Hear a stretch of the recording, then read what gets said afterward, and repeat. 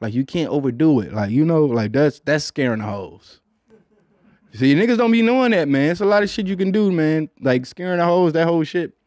Which let me talk about that too. I've seen someone try to have like a whole like a thesis. Like is that like something men should be you know, should be like rallying around, scaring the hoes. That's not a good thing, you know.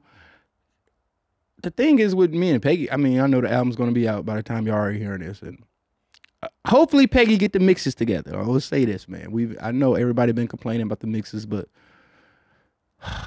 I to be honest, me listening to it, I didn't really.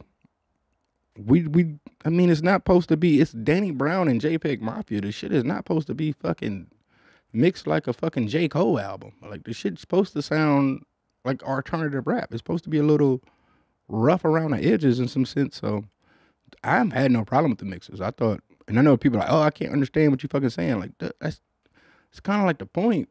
Kind of like some shit. I thought y'all niggas like mumble rap. God damn. I thought y'all like mumble rap. Now when I'm doing it though, huh? It's like I'm talking shit. No, but I guess the album will be out by now. I will say I'm gonna get it out the way. I am super excited. And yeah, man, Peggy's my brother, man. Like I guess the best thing I can say about it, not the best, but I don't really feel like I play nice with others. Like working in the studio. Because I know how I want my music to come out in some type of sense. So it's like, but I am the type of person that need help with everything that I want to do. Where I feel like Peggy is the opposite for me. Peggy don't want no help with nothing he's doing. That's probably why we're going through some of these problems with the mixes and shit. But his ass, he's a one-man band. Like he don't want nobody to do nothing with his music. You know what I'm saying? This and that. So that's where we kind of like meet in the middle with this shit. You know what I'm saying? So we worked hard on this album. It is what it is, man. I hope people like it, man. I know I love it. I will say it's one of the best produced albums I ever been a part of. Like, so I mean, as far as the songwriting goes about it, I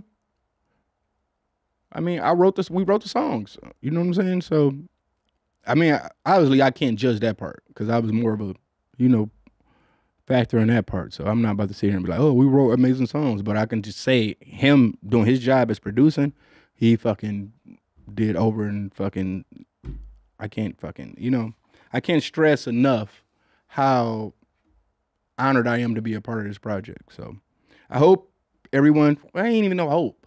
I already know. Y'all niggas about to hear this shit and lose y'all fucking mind. So it is what it is.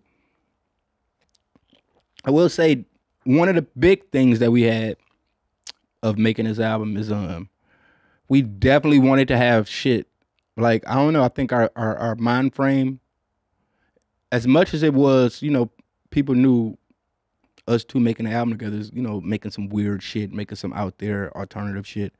We wanted to make shit to perform, man. Like we want to be able to this shit to rock at shows. Like we want to be able to have cracking ass shows together. So I think that's what like the, you know, the foundation of it, that this shit is about to slap live.